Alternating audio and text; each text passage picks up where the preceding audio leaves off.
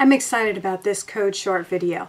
Give me just a few minutes to address some questions that other people have mentioned about the previous code videos. They were great questions and I want to answer them because I figure if they had them, you probably do too.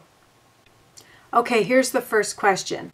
Falls, body mass index, high blood pressure, high cholesterol, diabetes are all high-cost health issues that Medicare is focusing on. But what if these priorities change? Basically, if our documentation is focused on these metrics, not normally a goal of O&P interventions besides falls, and Medicare focus shifts, we'll be off target. This was such a good point. And if you think about it, there's also the case of a patient who maybe doesn't have any of these diagnoses. What do you do then? The idea is that these are focus areas for Medicare right now, and they happen to be common diagnoses for our patient populations.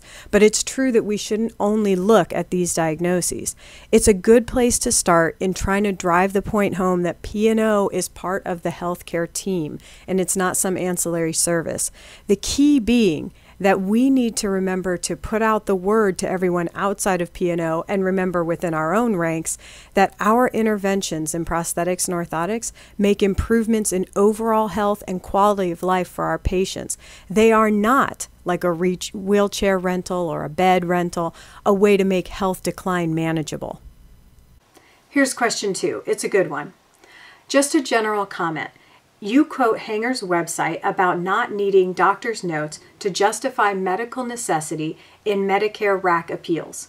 At our company, we have had success at the ALJ level with prosthetist notes, but not at any level below the ALJ.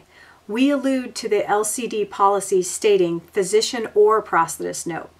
FYI, there are as many or more various other audits and denials that do not look at prosthetist notes.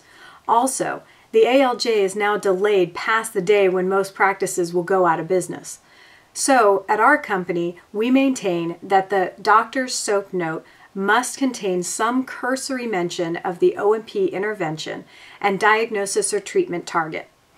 Higher cost devices have higher doctor note scrutiny and need more support from the doctor. I totally agree with what they're saying here, and it's true that Hanger has said the same thing. They don't feel that they can use the P&O notes until they get to the ALJ level either. And at this point, it's true that the ALJ is about worthless because it's pushed out so far. I have also noticed that with my own clients at Code, what AOPA has stated time and again, that most of the denials currently are based on clerical errors, much more than poor prosthetist notes or doctor's notes, although those are still denials we get, I recognize that. But as clerical errors and denials due to poor procedures decrease with improved front office protocols, we should see our overall denials go down. However, as practitioners, learning to write better notes ensures that we won't waste time fighting denials due to poor doctor's notes on cock-up wrist splints, and we can spend our efforts getting good medical documentation on microprocessor knees. The next code video is super cool. We're going to talk about the question, what data does CMS use to make that risk score?